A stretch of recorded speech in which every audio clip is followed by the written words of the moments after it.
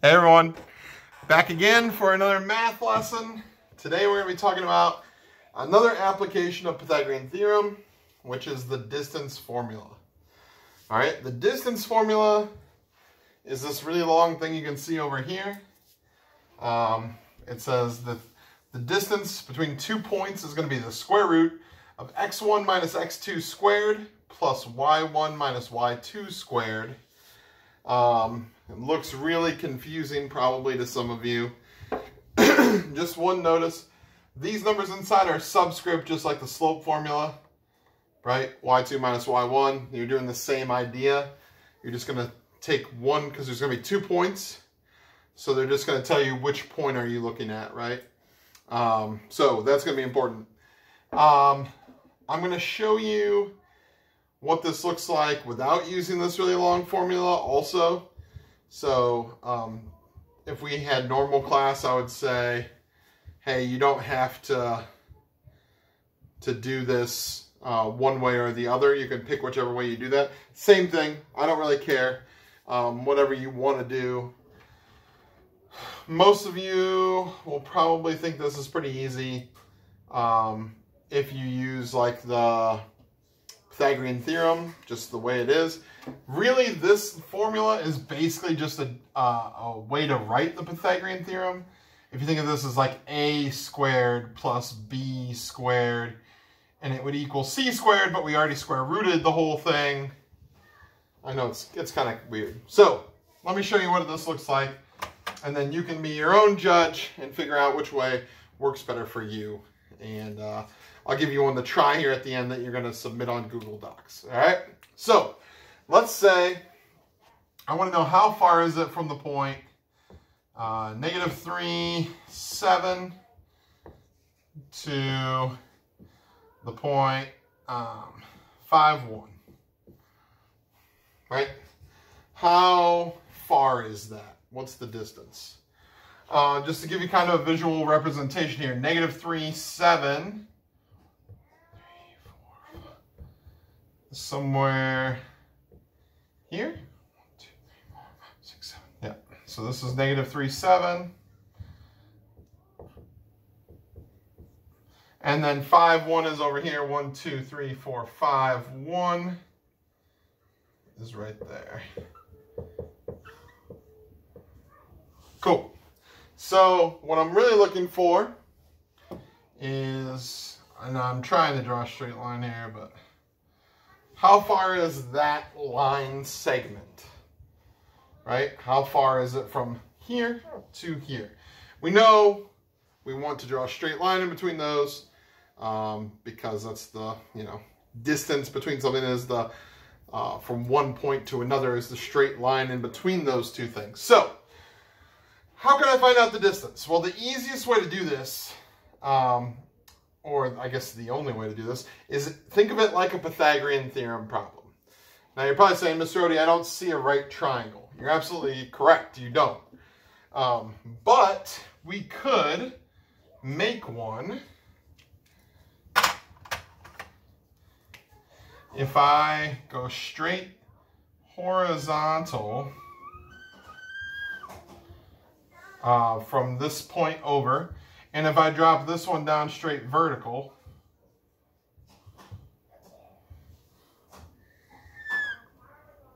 that would make a right angle because one's horizontal, one's vertical. We know that has to meet at 90 degrees.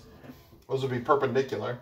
And now I can see that really the distance between those 2 points is really just the hypotenuse of some right triangle. But how far are the sides? Now this is what's really cool about, if you like this graphic version of this, is I can really just count how long this side is, right? It goes from -3 on the x, right here, this is -3, to 5 on the x. So from -3, it's going to be 1, 2, 3, 4, 5, 6, 7, 8, 9 units long. And we just say units because we don't, it's not inches or anything because it's a graph. So I'm just counting on my x-axis from -3 to 5. That's 9 units long. 9? 1, 2, wait, I went too far. All right, my bad. This is really -4.7, isn't it? So let's fix that graph a little bit. Hopefully you were yelling at me, it's telling me to stop.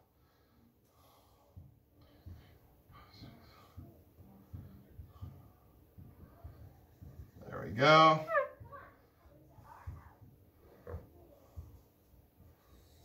And there's that. Other people might just edit this video or fix it so they don't look stupid. You know that's not really my style. So there we go. All right, so now, let's back that up. We're going from -3, because this one's -3. I went one too far. So let's count again here. So 1, 2, 3, 4, 5, 6, 7, 8. From -3 to 5 is just 8, which is why I knew something was wrong.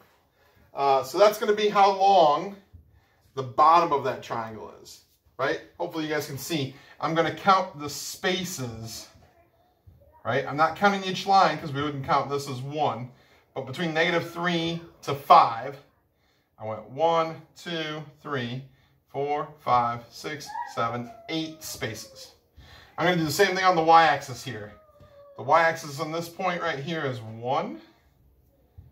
And the y-axis up here is 7. 1, 2, 3, 4, 5, 6, 7. Yeah, 7. So from 1 to 7 is 1, 2, 3, 4, 5, 6 spaces long. So we know that that value on the side, the other leg of this right triangle, is going to be 6 units long. Okay?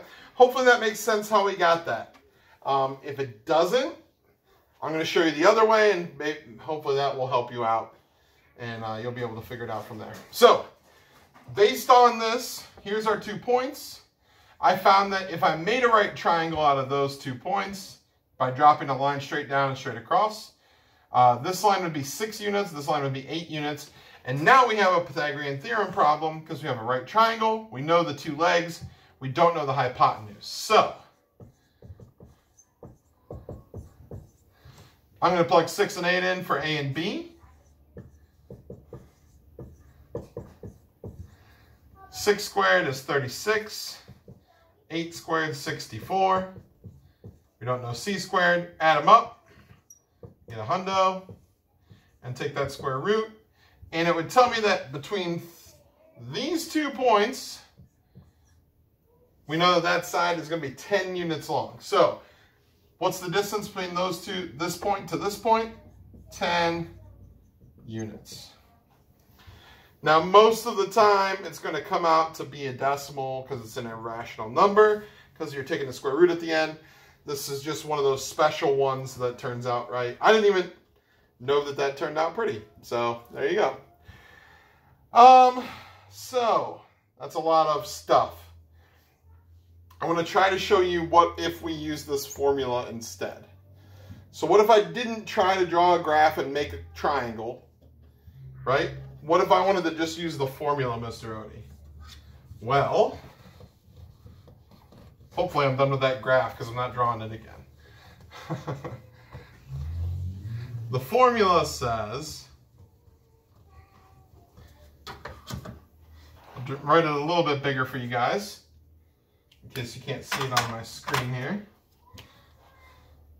The distance between the 2 points is going to be the square root of x1 minus x2 squared plus y1 minus y2 squared. And if that confuses you because you're used to putting the 2 first, like from slope formula, it doesn't matter. If you do x2 minus x1 or x1 minus x2, it doesn't matter. You're fine. Just try to do both of them the same way. And you should be fine just like in slope formula. So, what if I don't have a graph, I don't feel like drawing one to figure out what that triangle looks like? Well, now I can use this formula and just plug these 2 points in. So remember when we used to find slope and we'd label our points like 1 and 2 and xy, xy? You can do the same thing and it can help you to figure out which point to put where. But basically we're just going to plug stuff in to this very large formula.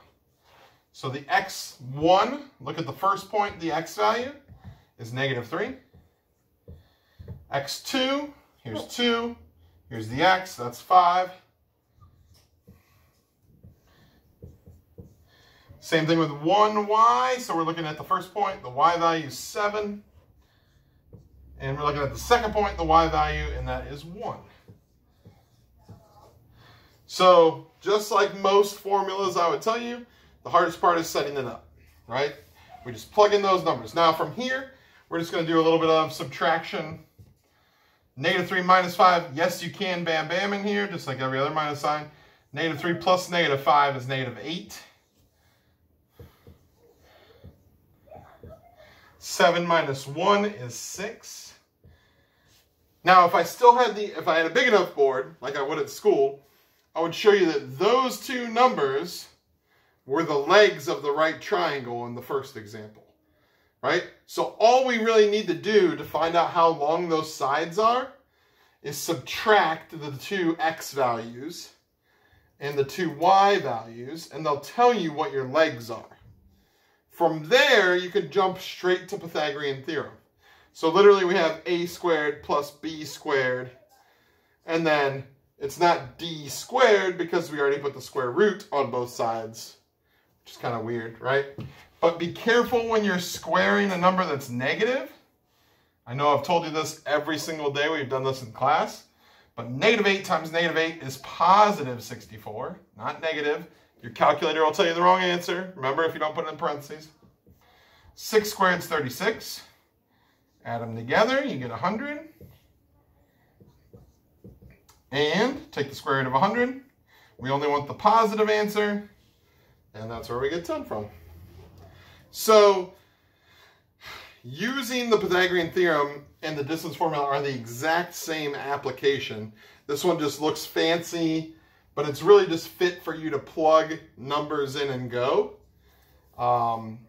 If you'd like to see the triangle, feel free to do that. Some people will subtract the x's, subtract the y's right away, and then set it up in Pythagorean theorem. So they'll say, oh, so 5 minus -3 is 8. 1 minus 7 is -6. Those are my legs. And then just do the rest of it like it was just a Pythagorean theorem problem. That's the exact same thing. Okay? So that's the gist on distance formula. I think I gave you just this video today. Tomorrow, I'm going to give you an example to kind of just look through. There's no work to do with it. Just make sure you look at the example on Pearson. And then next week, for our last week of school, we're just going to practice with this the whole time. And then it'll be summer, and hopefully we can do summer type things. Also, can we talk about how it's so cold? What in the blazes, right? Like yesterday, I'm filming these on Tuesday, if that gives you any, or Monday? Today's Monday, my bad. And yesterday was gorgeous, and then it looks like Friday is going to be 45 degrees. It's crazy, right? I just want to talk to you, you know, like how we normally do this talk part. And like Brock will stand on his desk right now, and, you know, whatever else you kids do. You crazy kids. Alright, so let me give you guys one to try.